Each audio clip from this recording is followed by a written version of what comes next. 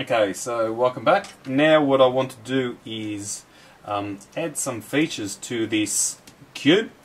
I'm going to add some feature lines to the front face of this object here, and it's really quite simple.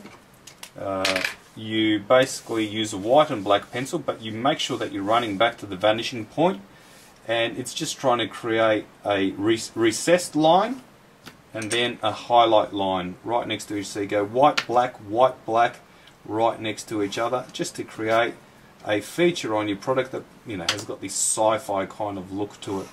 But when I'm drawing this, you want to make sure that every single line that you draw is going back to this vanishing point.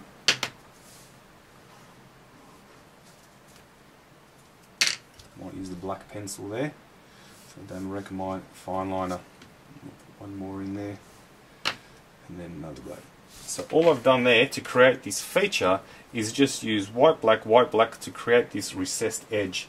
I might even put some rivets across the front here also, so we've got some feature lines. I might put some rivets along here, give it this metallic appearance.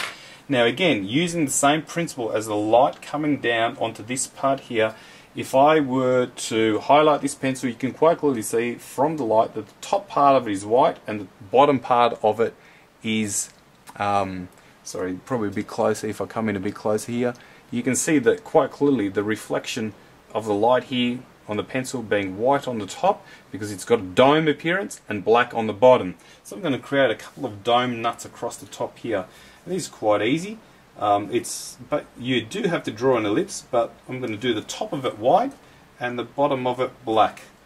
Again, I'm going to go do the next one, top of it white, make sure that they're nicely spaced apart, and I would also make sure that you follow the notion that all lines go to the vanishing point. So I'm going to draw a grey lead line in there to make sure that I am staying in a straight line to the vanishing point.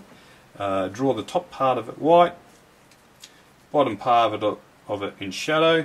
Again, go further, white,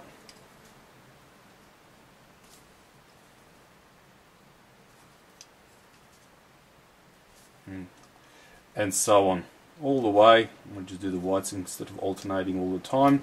And obviously by using the black or darker marker earlier on, it has made my white pencil stand out a lot more.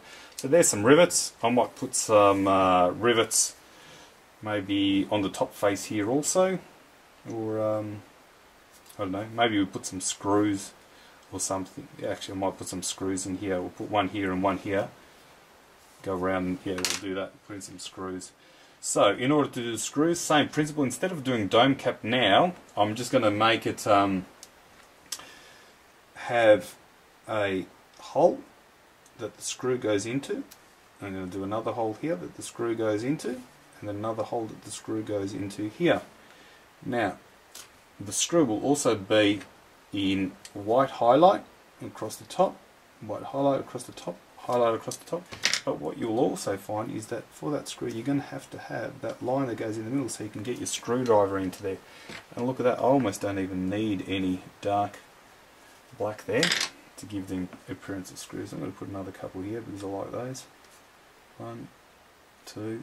Now, we haven't done this yet, but you do need to know how to draw ellipses so that they go the right way. And then put this screw thing that goes through the middle. Alright, maybe put a couple down here. So on this face the circles go this way, on this face the circles go the other way.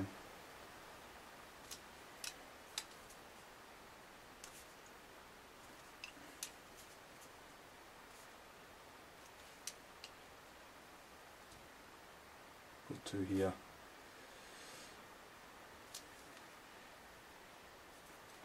A bit of a white highlight on top of the screw, and the notch for the screwdriver. Alright, so there you've got feature lines, there you've got rivets, there you've got screws.